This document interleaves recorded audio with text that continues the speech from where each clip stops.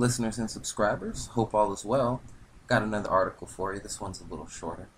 Hackers target smartphones to mine cryptocurrencies. Figured this would be interesting for my tech followers. Has your smartphone suddenly slowed down, warmed up, and the battery drained down for no apparent reason? If so, it may have been hijacked to mine cryptocurrencies. This new type of cyber attack is called cryptojacking by security experts. It consists of entrapping an internet server, a personal computer, or a smartphone to install malware to mine cryptocurrencies, said Jerome Belois, an expert at the IT service management company Wavestone. Mining is basically the process of helping verify and process transactions in a given virtual currency. In exchange, miners are now and then rewarded with some of the currency themselves. Legitimate mining operations link thousands of processors together to increase the computing power available to earn cryptocurrencies. Mining Bitcoin, Ethereum, Monero, and other cryptocurrencies may be very profitable, but it does require considerable investments and generates huge electricity bills. But hackers have found a cheaper option, surreptitiously exploiting the processors in smartphones. To lure victims, hackers turn to the digital world's equivalent of the Trojan horse subterfuge of Greek mythology. Inside an innocuous-looking app or program hides a malicious one. The popularity of games makes them attractive for hackers. Recently, we have discovered that a version of the popular game Bug Smasher, installed from Google Play between 1 and 5 million times, has been secretly mining the cryptocurrency Monero on users' devices, said researchers at IT security firm ESET. The phenomenon is apparently growing.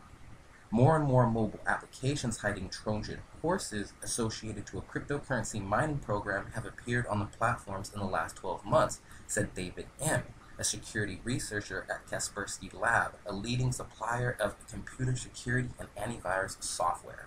On mobiles, the processing power available to criminals is less, but there is a lot more of these devices, and therefore, taking in total, they offer a greater potential.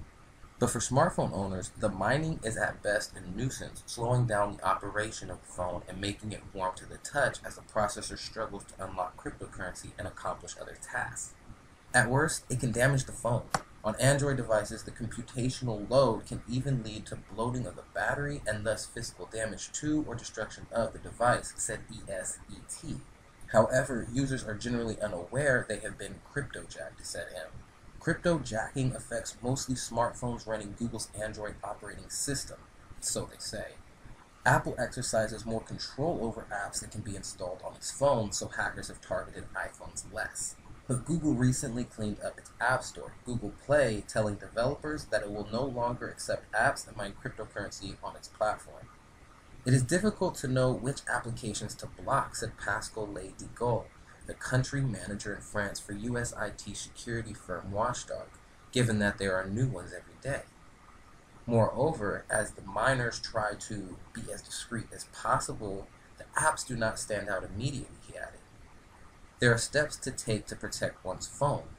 Besides installing an antivirus program, it is important to update your Android phone to the latest version of the operating system available to it, said online fraud expert Laurent Petriquet at F5 Networks. He also noted that people who decide to download apps from non-official sources are at more risk of inadvertently downloading a malicious app. Defending against cyber attacks of all kinds is a game of cat and mouse, said Leidigol. You need to constantly adapt to the evolution of threats. In this case, the mouse made a large leap.